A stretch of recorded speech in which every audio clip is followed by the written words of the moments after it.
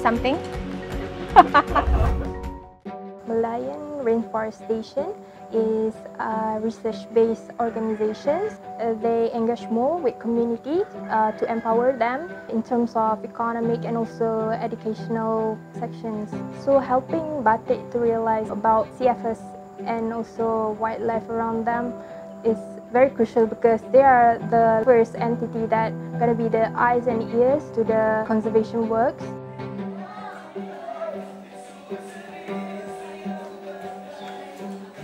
The most meaningful part of this experience for me will be being able to teach the kids regarding the world outside of them.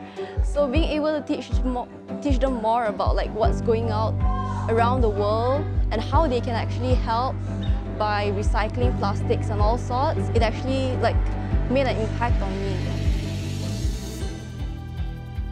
I was always on the lookout for volunteering programs that I can actually engage myself into. So right now I'm volunteering with a project with Fused Ecotier. It's called Perhentian Turtle Project, where they will do conservation works regarding turtle. So it's my first time seeing it with my own eyes and I felt it's something really, really magical. It's a good opportunity for me to get into the scene and to get to know a lot of people in the scene. We learn about wildlife monitoring through camera traps, and then second, we did quite a lot of stuff with other NGOs. For example, we did like a survey with Orang Aussie community with WWF Malaysia.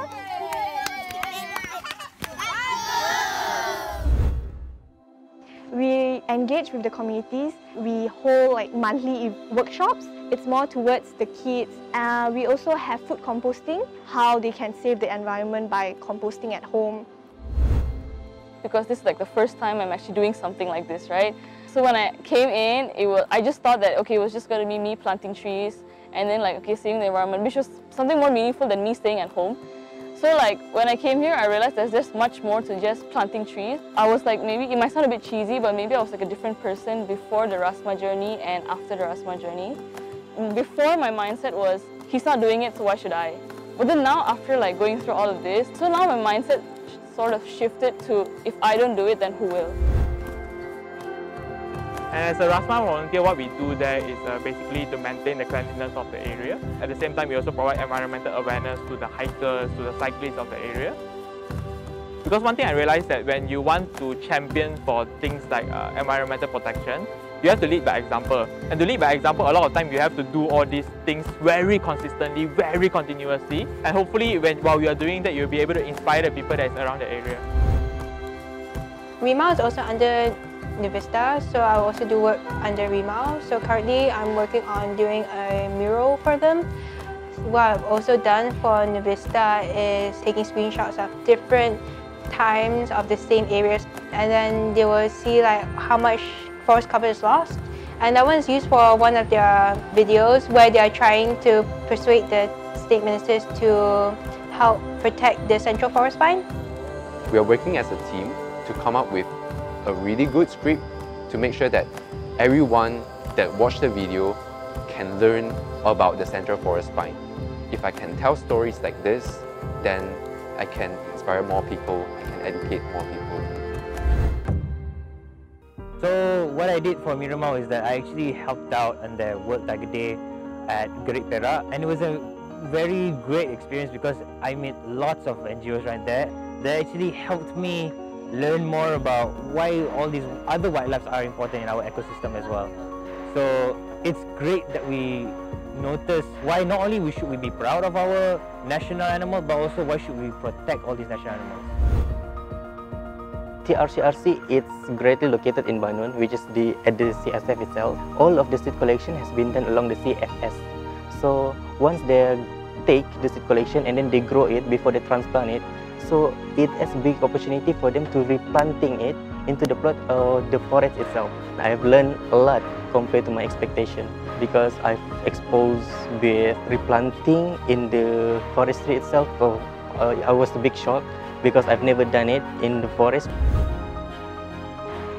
So other than the research, they also do forums and conferences on the most current topic.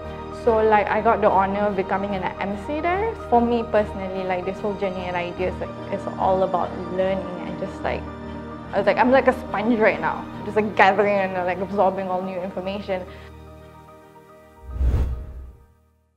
Basically, what I did for Greensmith was that the first event I joined was the one they had in Penang Hill Festival, where they worked with a school of students from SMK Tunku Hapspa.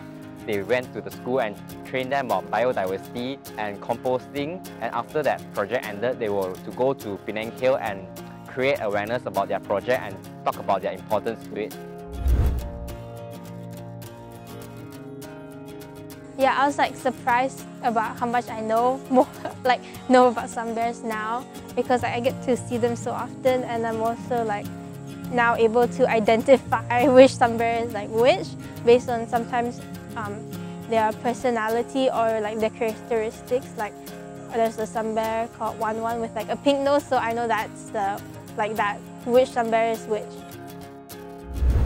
I've been producing content for the Habitat website about the Police State Park event, also for the Police State Park Visitor Center. I followed the team to the Police State Park, and we basically tracked part of the 10 km trail to Gunung Police. Through this tour, I get to learn more about wildlife and nature in Malaysia. I really like doing things for the environment, so I thought it was a really good opportunity to mix both, like something that will help me learn more things and help me like help the environment a bit more. The most meaningful activity for me is actually meeting all of these people and like seeing how the schools work and how the kids are very interested in all of these things. So I volunteered with the Malaysian Primatological Society in Langkawi, so under their night spotting project. So we would go out at night and spot for a few hours and observe their behaviours. But in the day, we worked with the EcoBricks project.